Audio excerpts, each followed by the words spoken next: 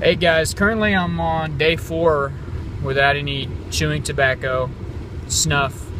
But I'm gonna go ahead and I'm gonna do a video that recaps how it was my first, second, and third day without it, because I didn't get a chance to make those videos, and it'd be weird just to make them separate as if I'm on those days. I'm just gonna make them all together.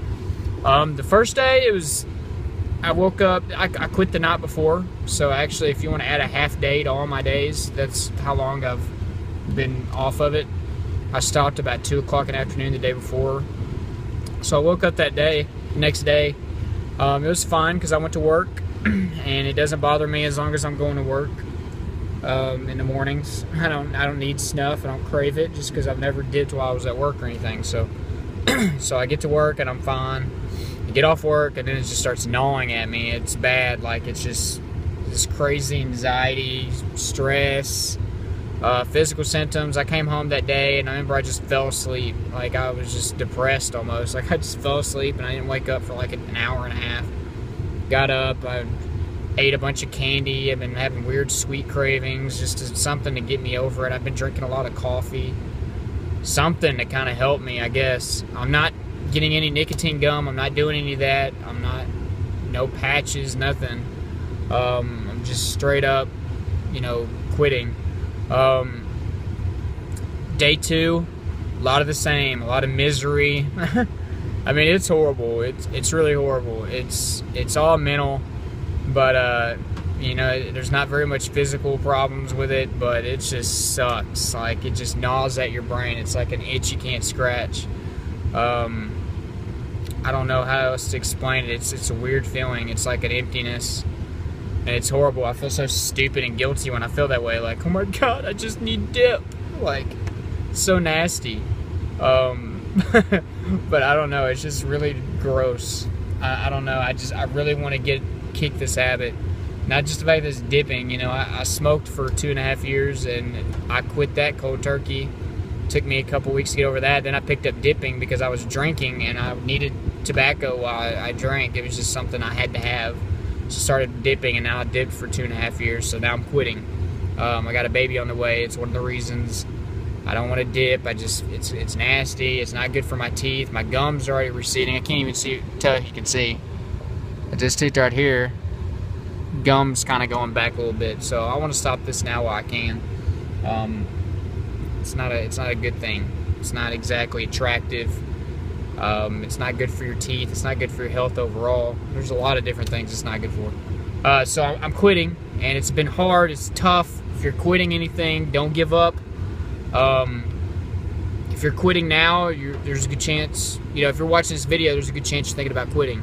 So it's hard. I'm not gonna lie to you. It's really tough, but you gotta stick with it.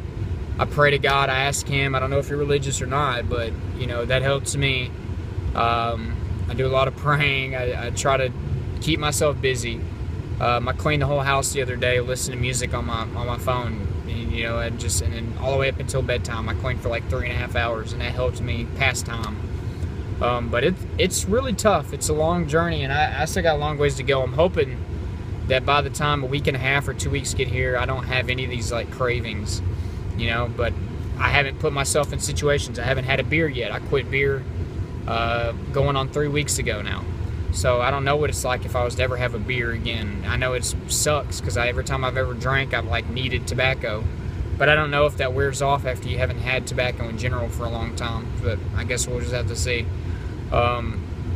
What else? I crave it whenever I play, whenever I watch football, whenever I play Call of Duty games, anything. Anything where I'm just kind of sitting around being entertained, I feel like I want dip. But I like dip when I'm doing yard work. I don't know, man. I was a big sucker for dip, like snuff. Like, gosh, man, I was just a big fool for it. So, I mean, I'm quitting it. I want to. It's hard to imagine life without it, just like it is with any addiction. You know, anything that you're addicted to, it's hard to imagine a life without it. I felt the same way about cigarettes. I couldn't imagine my life without smoking cigarettes.